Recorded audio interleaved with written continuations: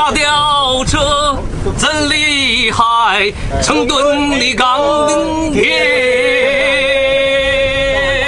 轻轻的一抓就起来。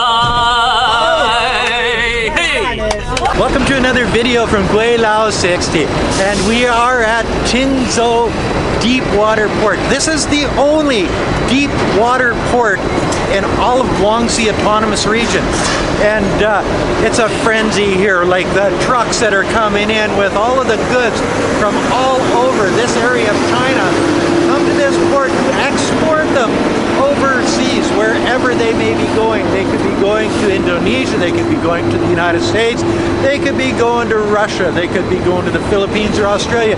They can be anywhere and everywhere in the world. And as you can see, I'm going to turn around. As you can see, the shipping containers are being loaded onto the ships as we speak, and this place goes 24 hours a day, 7 days a week, and it never stops. This is one of the areas that you can see. This is a pilot free trade zone. It used to be a bonded area, but now it's part of the three areas in Guangxi Autonomous Region that is the pilot free trade zone. The initiatives that the Chinese government has brought into play here is employing thousands, if not hundreds of thousands of people in this area of China that just didn't have that opportunity in the past. You gotta love it. You know, from people manufacturing, from people growing produce, because they do export food, fruit, vegetables, meat. And I know it's loud, but you know, they export manufactured products. So from the farmers to the people working in manufacturing companies, to the truckers, to the people that work at the port, to the people that are on the ships, to you name it.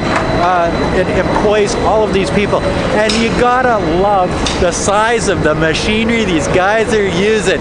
And it's you know, but it's not just export, it's import too.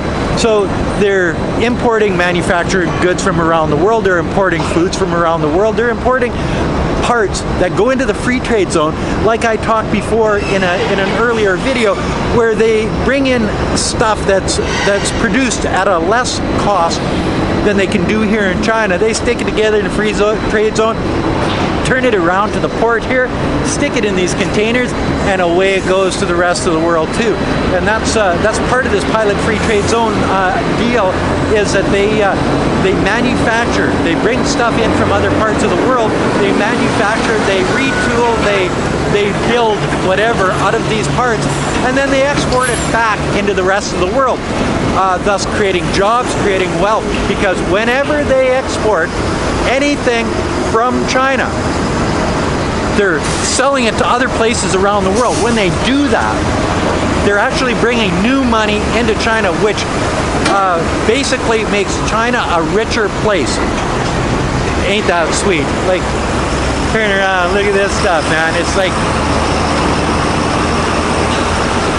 just the magnitude of a port like this is freaking amazing. So you can see this ship over here is being loaded up for export out of the country. But then you can see that this one here is being offloaded for import into the country. So you got it here, export, import, all at the same place, eh? You know, isn't that special? I love this shit. Like, seriously, I do. I get off on big machinery, trucks, big boats, ships, you know, and all of the stuff, all of the frenzy of this whole operation. I love it. Just the sheer magnitude of what's going on here is sort of overwhelming. The line of trucks never stops, never. And you know, whether that's the big semis that are bringing stuff from the mainland, from outside the port, or whether it's a smaller truck that pick these ones up that are already here and are ready to ship out. You know, because if the ship isn't here when they bring in the goods, they store it and then they have to go back and get it. And you see, that's where the understanding of the logistics and all of the data that we've talked about in the past, and trying to figure out where everything is, and they know what they're doing. But you see, that's part of it. Knowing where everything goes, just understanding just the electronic data that is needed to run a port of this size is freaking amazing, guys. Like, look at this stuff. I love that. I love my life. You know, I get to go around and look at stuff like this. I get to, you know, I love this shit. I'm not sure how many ships come into this port in a month, but at the rate that they're loading these puppies up, I would imagine there's a lot of them. And this actual port, you only see a little bit of it here. It goes on for literally kilometers and kilometers. This is just one bank of I don't even know what they call these things. Loading machines, unloading machines.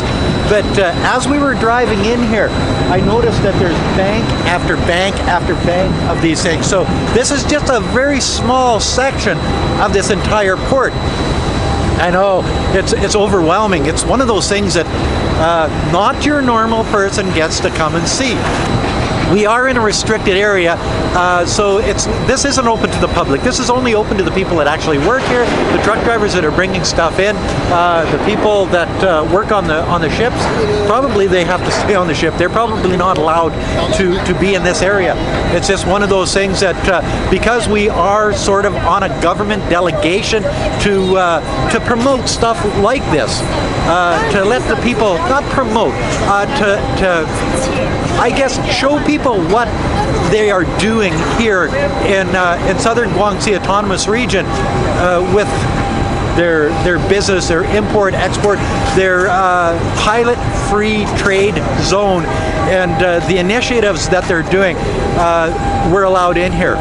Just think of the skill of these crane operators doing this all day, all night. Like this doesn't stop because it's dinner time. This doesn't stop because it's supper time. This never stops. This goes on and on and on. Loading, unloading, import, export. It's just one of those things. This is what makes China such a big manufacturing and export country, is because they have the infrastructure in place. They're willing to spend the dollars, the RMB, the dollars, the euros, whatever you want to call it, to do projects exactly like this. If you manufacture goods, but you can't you can't transport them to where the market is, well, what good is there in manufacturing the goods? And that's why they've developed this Belt and Road Initiative and pilot free trade zones like this, so that they can transport their goods. They can do the logistics of moving goods all over the world and having goods from all over the world imported into China. And it's places like this that actually make it possible. I'm amazed. Like, the more I travel around China, the more I see what they're doing, the more I understand why China has such a very strong economy. Just for the fact that they have stuff like this. They put the time and effort into developing stuff like this. The rest of the world, I'm telling you, the rest of the world could learn from China, especially in their logistics. And that's another video from Gweilo 60 at the port of Qinzhou in Southern Guangxi Autonomous Region, right on the South China Sea. Yeah, we're right on the South China Sea, guys. Oh, look at this.